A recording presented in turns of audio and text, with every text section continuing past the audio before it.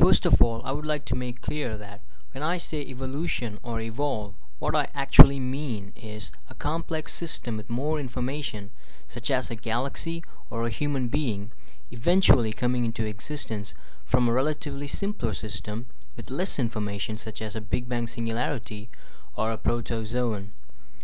The Big Bang theory represents cosmic evolution, and the origin of species represents biological evolution. Now, in this perspective, let's go into this video. Hi.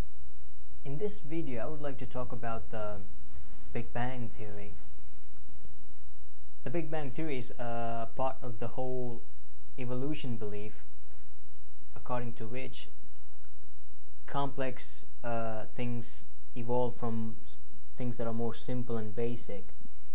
Now, according to the Big Bang theory, the whole universe was compressed into what they call a singularity, and then after the Big Bang, the stars, galaxies, and everything that we see now evolved. Now, the Big Bang theory is a desperate attempt to remove God from our understanding. Have you ever seen a picture of the singularity? I'm going to actually show you how the singularity will look like. Have a look.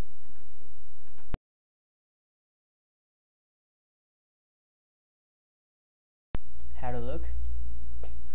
Yeah, that's what the singularity means. The singularity means absolutely nothing, when space and time did not exist at all. So basically that's what they're saying. They're saying that everything came out of nothing. Now hang on. We read from the Bible that in the beginning God created heaven and the earth, and the Big Bang says in the beginning nothing, totally dark. It should have been dark if there was nothing. It's a bit scary actually.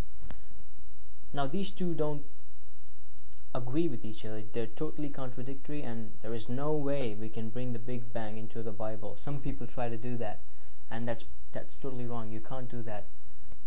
Genesis 1:1. In the beginning God created heaven and the earth. Now the Big Bang theory says something totally different. It says in the beginning absolutely nothing exploded to form the universe that we see now. I'm assuming that if it's absolutely nothing, it has to be dark. Now we read from 1 John 1:5 that God is light, and in him is no darkness at all. My friends, the Bible says that sometimes even our understanding, our way of comprehending things can be wrong. It is possible that even our understanding can be darkened. They could be pointing to us the wrong direction. This is what Ephesians 4:18 says. Ephesians 4:18. They are darkened in their understanding and separated from the life of God because of the ignorance that is in them due to the hardening of their hearts. Also John 3:19 says this. Light has come into the world, but men love darkness instead of light because their deeds were evil. Okay, if God created the universe, then what was there before God?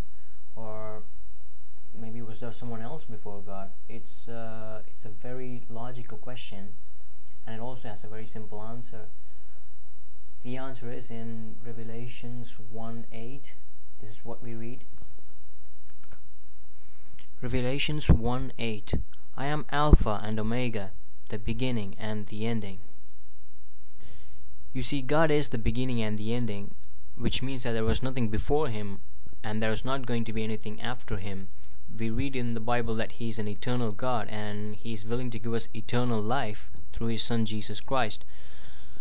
Now the Big Bang theory says in the beginning there was absolutely nothing. Now this is totally contradictory, just as I said.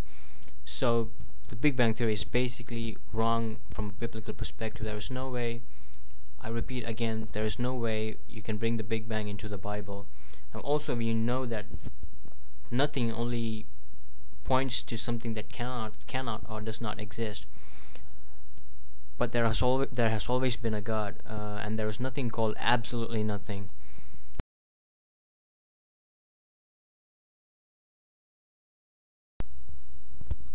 The Big Bang theory, which is sort of a cosmic evolution model, the Big Bang never happened. That's the first conclusion.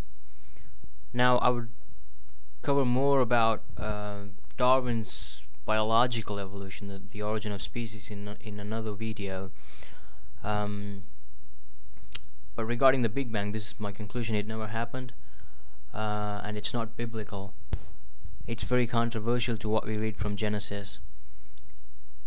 A meaningless singularity, which is absolutely nothing, was not the beginning of our universe.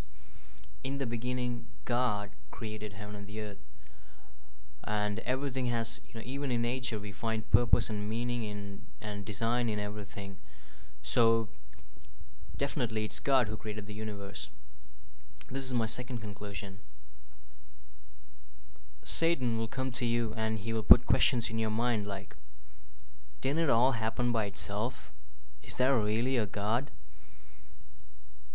Respond to him, tell him that it is written that in the beginning God created heaven and the earth.